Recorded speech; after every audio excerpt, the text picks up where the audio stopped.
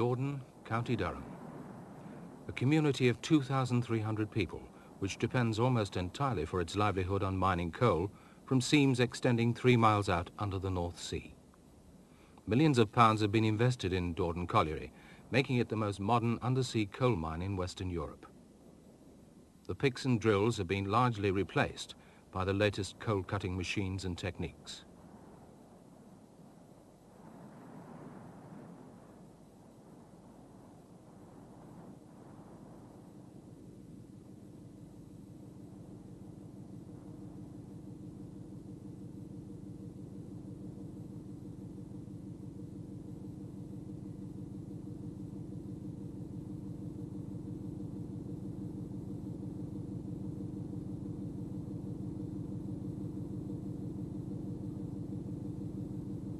After the upheavals of the last 2 years, the government is now pumping hundreds of millions of pounds into the coal industry and has announced its intention of tackling problems such as compensation for pneumoconiosis. But other problems remain.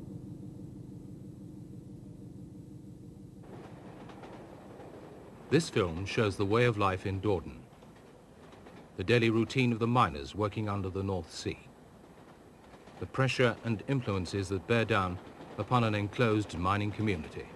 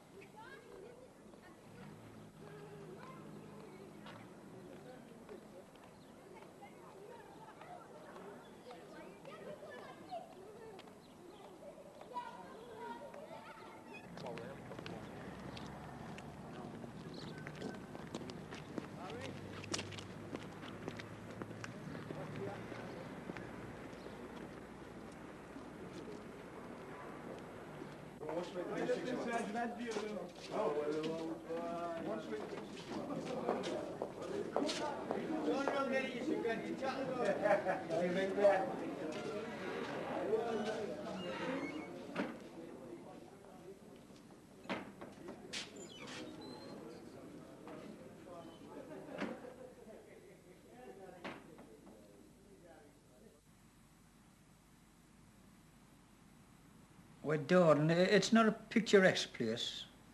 It hasn't got a lot of amenities, but the ones we have got, we really put to good use, you know. It's not actually the place, it's the people what live in it. I mean, I've never known anything else, for a start. All my family's round us, and there's always someone there. I mean, I've known this all my life. I suppose I'll never leave here. When I walk along the street with Chad, if we're going out, if he passes someone and doesn't say hello, I'll say, "Oh, do you not know him?" Because it's hello to everyone he passes, you know. The more or less everybody knows everybody else, especially at the pit. And I'll say, "Oh, did you not know him?" You know, it's something strange. Yeah. And, I mean, when we go out all the time, it's just, oh, that's Charlie and his wife sort of thing. Well, I think a lot of people... Yes, they think we're daft. Yeah, well, let's put it like this, you know, you can go on your holidays, and when we went to Mallorca, somebody said to my husband, well, you don't look like a miner.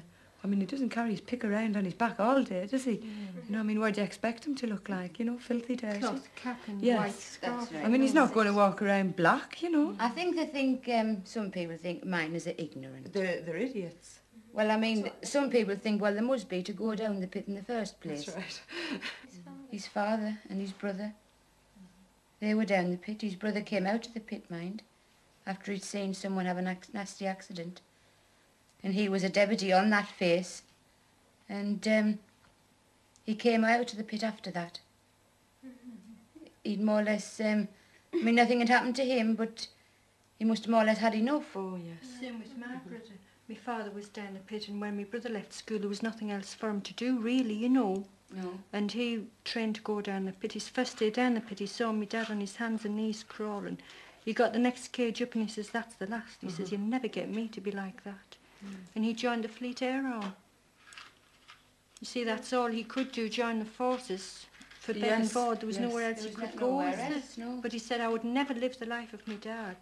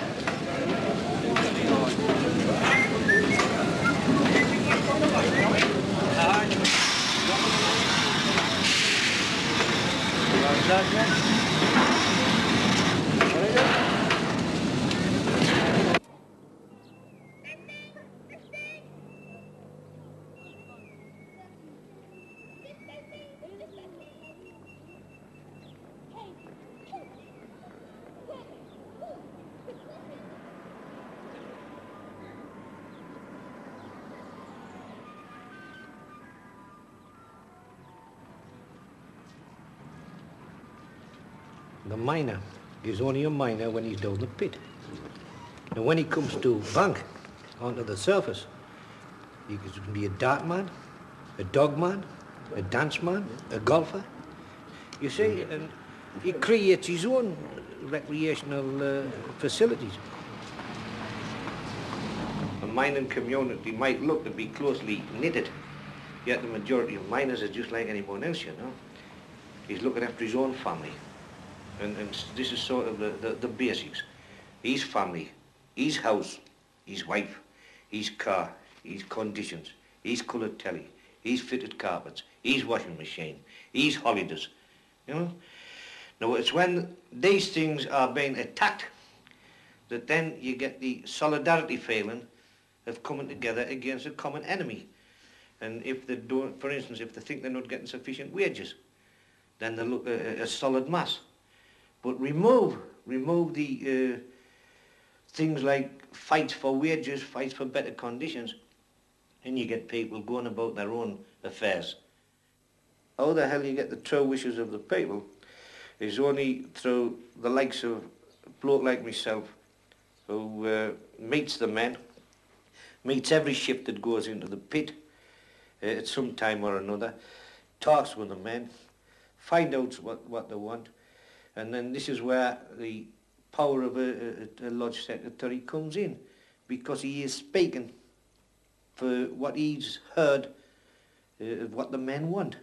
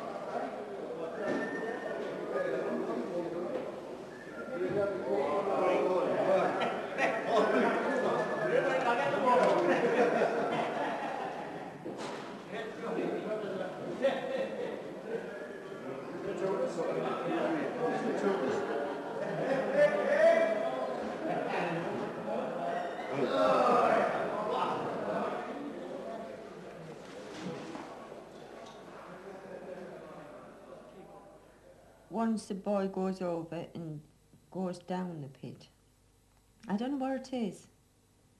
You can't explain it, but once they go to the pit, it's very rare. They sort of leave, you know. it seems as though it's a hard step for them to come out of the pit once they've gone in. And the teenagers, well, jobs are hard to come by around here, and as a last resort, some of them go to the pit, you know, and they sort of do their training. But when it comes to the point where they have to go down the pit, actually down in the cage, you get a lot of them that sort of leave, you know. They just don't want that sort of life. Where the accident happened in '66, and it was on a face, actually, unlucky for some to say, it was unlucky for me, it was zone 13. And it was, you know, new supports had come on this face, and the conditions were very, very bad. And actually we were timbering up on the face, and the stone come away, and I got buried. And I was buried for about an hour, and I had morphia while I was in the fall of stone, like. And since then I've had back trouble, since this accident, you know, and it's really, I've never been rid of it since 1966. I went on light work at the time. Took a lighter job. I was up for about 9 months through the injury, you know. I had crushing injuries and arm injury and injury to my leg and me back. And I took a lighter job, and then I had 4 kids to bring up, so I had to gone back on power loading again.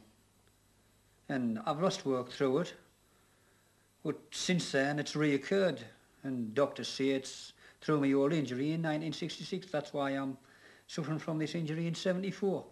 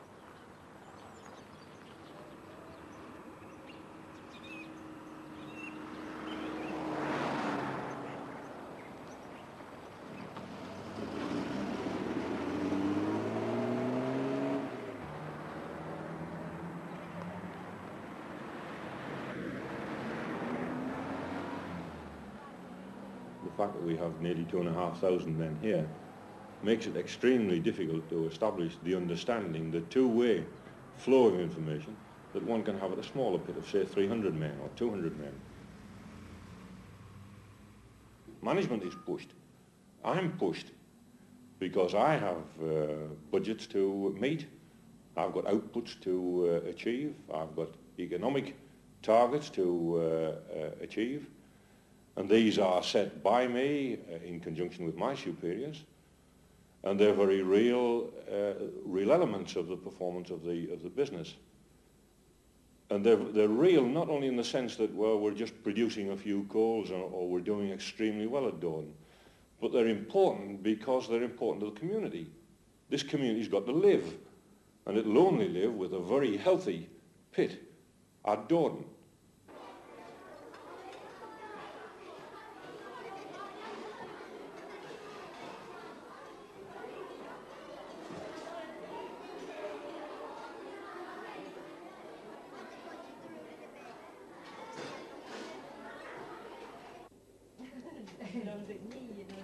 Yeah. I'm not eating, no man, I'm not sleeping. And I seem to miss my mum more than ever yesterday. Yeah, it's after Yesterday, I wanted to go and see if it was in hospital yesterday. Jimmy says, I'll take you away, that's just not to go into water. Let's try and rest. I got my dad iron and the doctor saying that we did it. I'll see you. Durham. Tom's off work with his back with present. and he'd gone to bed and he couldn't get out of bed. He couldn't walk. And I was at work, and the little boy, just the youngest one, was in, and he'd had a